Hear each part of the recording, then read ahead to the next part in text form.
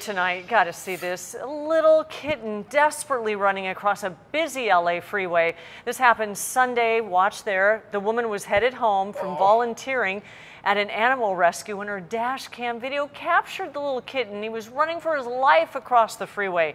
She pulled over. The kitten ran toward her but got stuck in the engine. Then an off-duty sheriff's lieutenant and his wife came over to help. Within minutes, there it is.